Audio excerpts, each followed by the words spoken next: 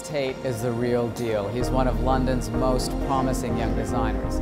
He doesn't only think about the clothes though. For him, a fashion show is a much larger creative project. And as you can see, we're in this quite stunning industrial looking space. You'd never know we're in the heart of one of London's most wealthy areas in St. James, an area that's owned by the Crown Estate. But we're here to talk to Thomas about what it takes to put a show like this together and kind of get inside his creative process.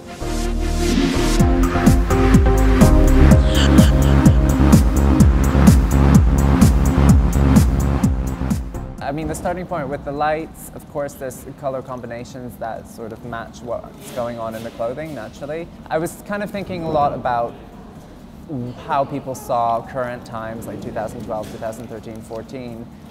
Just kind of thinking about why they associated certain colors with modernity. You know, when you watch films like 1984 and you watch films like Brazil and even like funnier ones that are like Runaway with Tom Selleck, and just kind of looking at the textures and looking at sort of the colors that they were using and trying to sort of understand why that seemed modern to them or futuristic to them, and how now in hindsight it seems a little bit dated but somehow still fits right. It's just kind of, so yeah, not that there's like clearly an 80s theme, but I think it is kind of fun to say, right, well maybe they were kind of right. Yeah. Maybe 2012, 2013 it's gonna look like this, Right. And as soon as I came here I was like, whoa, this is awesome.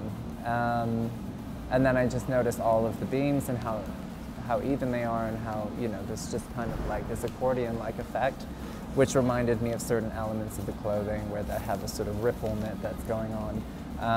I mean, it works into so many different areas, in terms of the lighting. I wanted to do something super electric.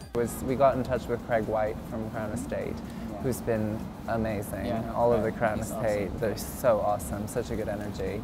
And he kind of took me on like a little one-day field trip around the area and just showing me all kinds of different places, and it was really, really fun. And it's the kind of thing that like every season it's such a struggle to find a venue because I have something so specific in mind, and then I have to compromise, and then it was so nice for someone to just swoop in and be like, well, what you do is cool, let me help you, and then just sort of like present you with a bunch of different things. It was just like, I can't believe this is happening. First time that I've like worked on a project and it's pretty much come out exactly the way I wanted, yeah.